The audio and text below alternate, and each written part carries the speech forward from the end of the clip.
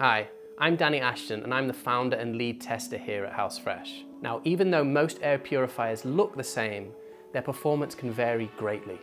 We don't want to recommend units that look great but don't do the job you need them to do. That's why we put every air purifier through a series of tests to assess how good they really are.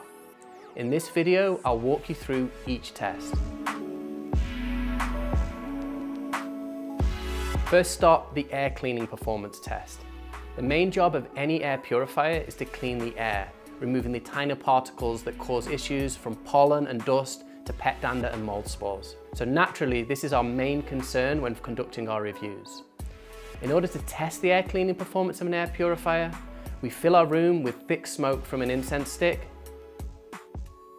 We set the air purifier to its highest fan speed, and we use our purple air indoor sensor to track how quickly the air purifier cleans the airs.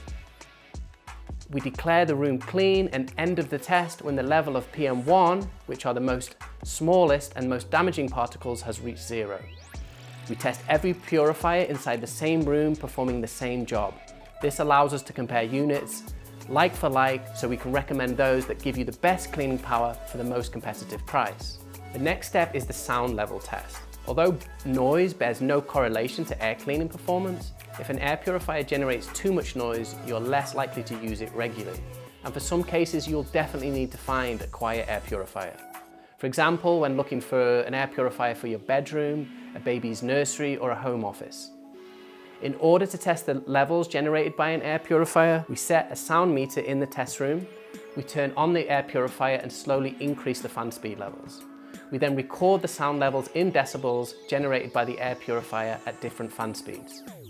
Now, we know that noise can be subjective, so once the test is over, we also record a video of that air purifier running at each fan speed so you can hear what it sounds like.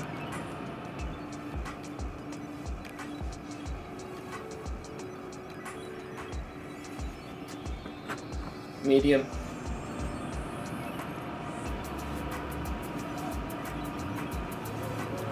High.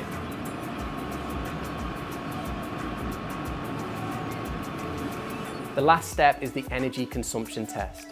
When buying an air purifier, most people will focus on its initial price without considering the long-term costs. Now, one of the most important long-term costs to consider is electricity usage. In order to calculate energy consumption costs of an air purifier, we plug the air purifier through an energy meter. We then turn on the air purifier and we track the energy consumed when running at the lowest and highest fan speeds. With this data, we can estimate what the electricity bill is likely to cost you with the help of a handy calculator from the US Department of Energy. And that's it. Once we have all this data, we move on to the real-life testing stage, where we continue to use the air purifier around the house to see how it deals with the usual scenarios, from smelly kitchens to dusty hallways.